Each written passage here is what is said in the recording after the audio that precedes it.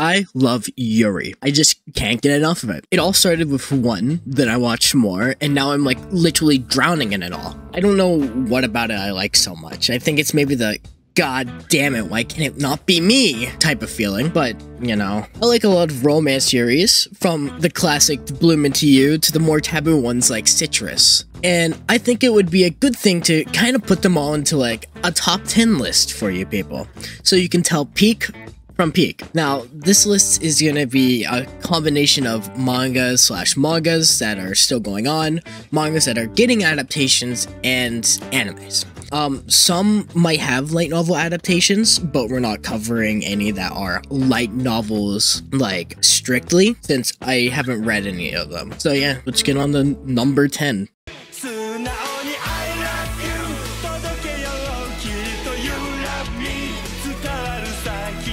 Now, I have a confession for this one. I never finished it. I watched it until like episode 5, then I skipped to the newest one that was out at the time, and then I just waited for the last one to come out. It's a good story, don't get me wrong. Basically an isekai that isn't like a normal isekai, but it is like a normal isekai. The main character is basically overworked to death, to the point that she dies and wakes up in her favorite video game, but she puts a spin onto it. Since it's a normal romance game, she's not gonna be able to woo the person that she wants to, which is a girl. So she decides to make her own way of wooing. She sets her heart on Claire Francois?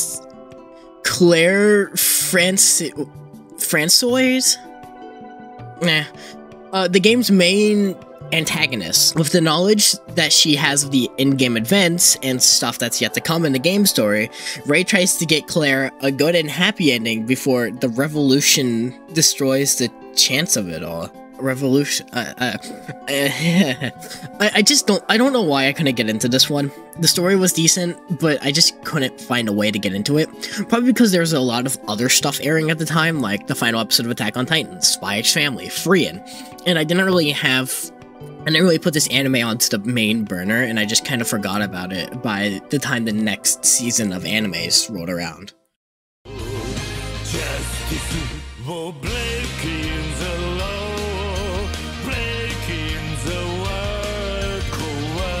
I forgot how I found this one, honestly, but I was able to finish it in an afternoon, and it left an impact on me. Haru and Hichan are two college girls who are just trying to find a way through. With university and job hunting and worrying about the future, it just starts getting to them. They keep feeling like they need to do it like everyone else does. Get a job and work till like 70 and then die. Well, they decide they had enough of this life, and they decide to escape to an island away from the life they were once living. I think what I really liked about how this one is how it was unrealistic first, but the reality slowly starts to get in. You're in a new place where you've never been before. How do you get money? How do you afford food? Where do you even go to stay? These are all things that these two girls have to worry about, and I feel like the ending is something that really affected me too because of how realistic it was. If you like a realistic type of Yuri story with a bittersweet ending, this is a quick 16-chapter manga you can probably finish within an afternoon.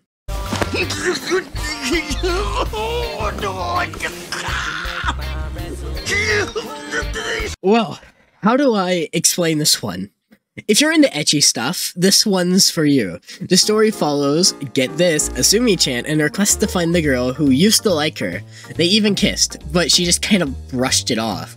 Well, upon learning that Mai, who was her previous best friend, might be employed at a brothel nearby, she seizes the opportunity for redemption. However, there's a slight complication. The women featured on the brothel's website do not use their real names. Well, being encouraged, kind of forced, by a seasoned champion, her senpai, Asumi embarks on a journey of self-discovery, exploring her sexuality, and gradually becoming more comfortable in her own skin as she engages with brothel women one by one in her quest to find Mai. I don't know why I wrote it like that in the script. This is a very interesting manga, mainly because of the ecchi stuff, but I honestly I have found enjoyment out of it. I like seeing the situations Asumi gets herself into, then going broke, then having to do a lewd photo shoot with her boss to make big bucks so she can go buy more prostitutes. Every person's dream. Oh, this anime is a very controversial one. Well, between the two people I know. I tried watching this with two friends, and one said it was interesting and the other couldn't make it through the first episode. I feel like this is an anime that you either need to go into blind or just read the manga. Anyway, Yuzu Ahari is a Gairu who just transferred to a new neighborhood. You know what that means? A new school.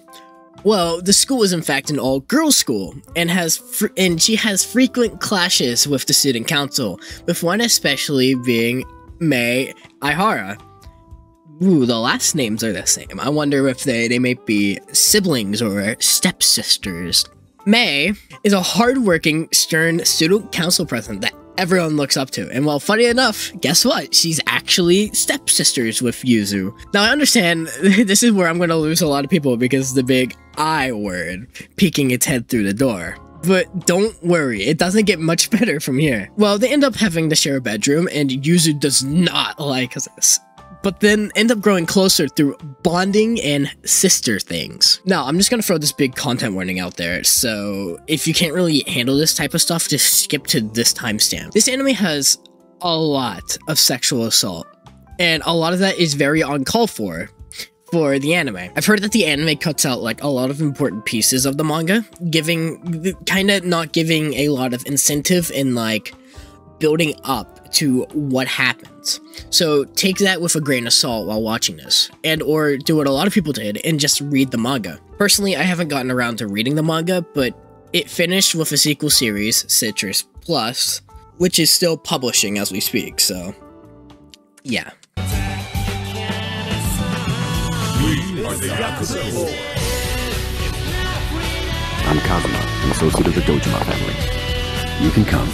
This is another one of those mangas that just randomly appeared out of nowhere, probably on TikTok or something, but who knows. Now, this manga is about a manga editor, Asaki Suga, who decides that moving into a new home is something she needs to get over her breakup with her toxic ex-girlfriend. He finds a good place to rent, very spacious, in a lovely garden. It's also very affordable. But there's something about this house that's very different from the others she had looked at. It comes with a free girlfriend. Well, not girlfriend yet, but, you know, just give it time. It'll build. It's a disappointment for Seiko, knowing that she can't live her single life in peace, but her cute landlord also seems to be hiding a big secret from her.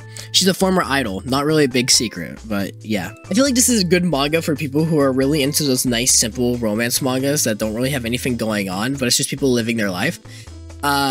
AKA, slice of life manga. Yeah, I'm a fucking idiot. But anyways, there's a little drama at the start at least, and it's just a nice story to pick up and read every once in a while. If you're looking for something that's casual read or whatnot, this is a good story, and a big change of pace from the last one we taught. 10 years in the joint made you a fucking pussy. Alright, so we're moving on into the more well-known type of Yuri media, so yeah. This manga was supposed to have an anime airing in January, but due to production issues it got pushed back to April, so maybe around that time I finally get this video done and it'll be airing, so yeah. The story follows Himari, who falls head over heels for her senpai, Yuri, basically blurting out that she loves her. Well, Yuri, after thinking about it, decides that she loves her too, and tries to explain her feelings to Himari. Well, it turns out, Himari meant I love you in a really I appreciate and look up to you senpai type of way, instead of the I really want to make out with you type of way. This kind of throws Yuri for a loop on if she should try to continue to pursue a relationship with Himari or just leave it be. It also doesn't help that Himari has a girl on her ass because she also likes Yuri and stuff, and that's where I left off, and I'm not too sure what happens after that. So, if you like K-On! And Bocchi the Rock but thought there isn't enough girls kissing, then this is for you, as well as the #1 spot, which we'll get to very shortly.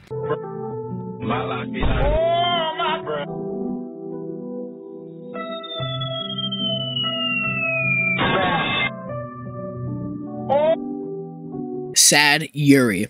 Two dreadful words put together to make even more dreadful word. Where do I even start? This manga is sad, dealing with a lot of sensitive topics such as bullying and losing someone who's very close to you. This manga only recently finished, so now would be a great time just to binge read it. It also recently got nominated for an anime adaptation, so that would be wonderful to see. The plot follows Shizuki, a shy girl who rarely talks to anyone, and instead losing herself in writing. I know of another person who got lost inside his own writing, but that's a story for another time. Well, Shizuki has been spending her time creating a novel that no one would read. But when Kaori, Shizuki's popular and cute classmate, gets a hold of the manuscript, everything changes. Kinda like this other story. Okay, I'll stop. Kaori becomes a huge fan of Shizuki's work. Not knowing what she just read was basically Shizuki's suicide note. Well, Kaori suggests that the two should start dating so that Shizuki could get more inspiration for her writings. But there's a twist. Why does there always have to be a twist? This is a very depressing story. One where it's, I know what's going to happen at the end, but I don't want to believe it's going to happen. If you're interested in the sad type of story, then be my guest and read this masterfully crafted piece of art right here.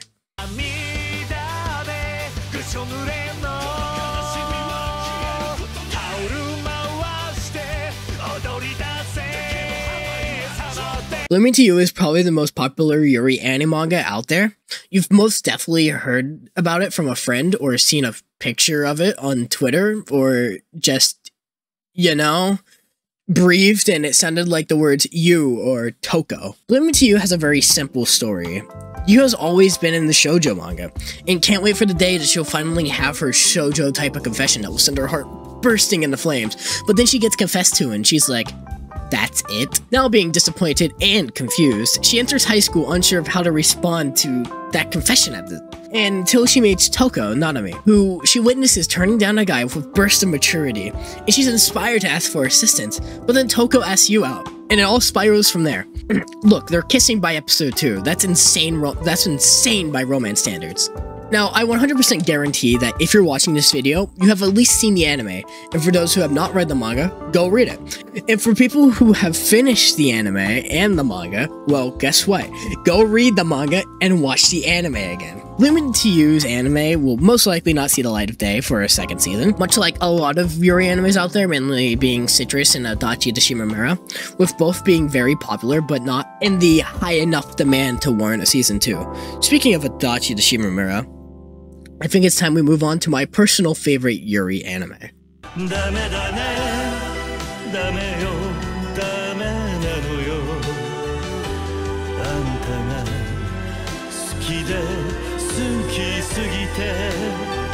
This one is a personal favorite, and I think the reason for it is that I have a connection to the main character. The story follows Sakura Adachi and Hugetsu Shimamura, who are first years in high school. They end up encountering one another one day after both of them decide to skip classes, which causes them to become friends. Over time, however, like most stories, Adachi starts to develop feelings for Shimamura, but at the same time, she has difficulty trying to express these feelings to her. At the same time, however, Shimamura doesn't see any romantic potential in Adachi, and only really sees her as a friend. In a basic format, the series follows Adachi's journey of trying to ask out Shimamura and basically trying to find out what she's feeling and how to express it.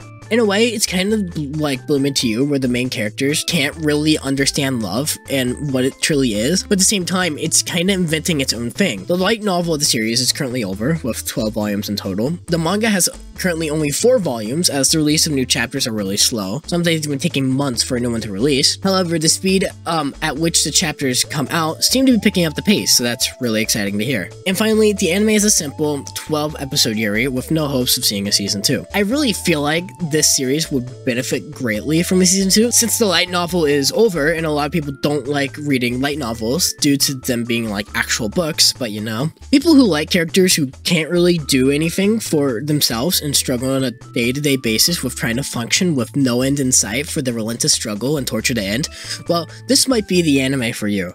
Before we move on to the last one, I would like to give a few honorable mentions.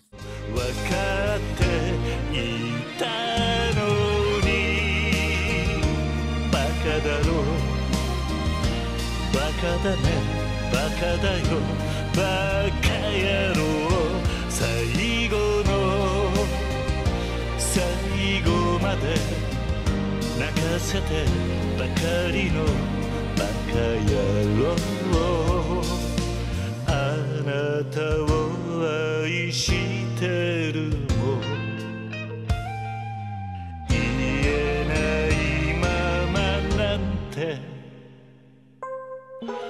バカだろう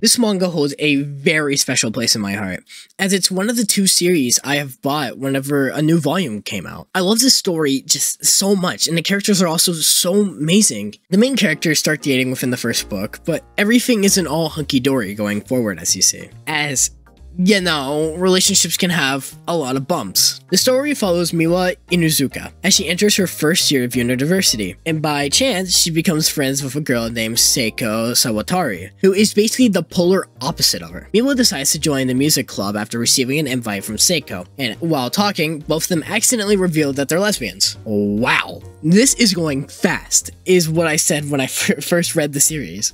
Seiko suggests that they should start dating even though they just kinda met, and Miwa is kinda hesitant because she doesn't really have feelings for Seiko, but her interest in love and wanting to see how it goes entices her, and that's when they start dating. You can see this series covers a lot of sensitive stuff, such as sexual assault, as Miwa goes through it twice. This series sometimes is hard to read because you just feel bad for these characters.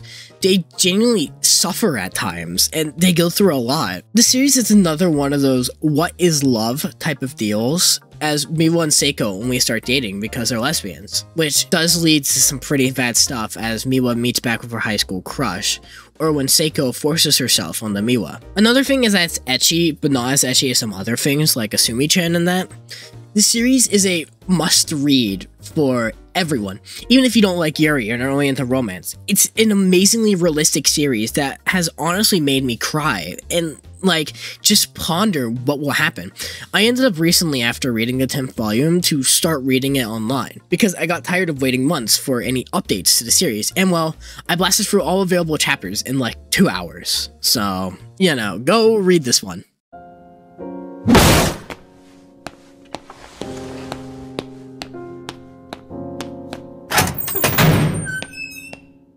Yuri is personally one of my favorite genres. If you look at my Twitter account, I literally have biggest Yuri fan in my Twitter bio, so yeah. But these series all have something that I really like in it, whether that be action, gentle romance, girls who can't function normally, or a realistic portrayal of expectations placed on oneself. They're all just really amazing. I feel like you should really take time and really dive into one of these series. And hell, you can just watch the ones that have an anime in the afternoon. 12 episodes are not a joke. I hope you found this list helpful for your next Yuri journey, or like a normal journey? I don't even know. I hope you enjoyed the list and enjoyed my commentary or something, but yeah, I'll see you all in like, I don't know, November when I finish all the Yakuza games. So yeah, see ya.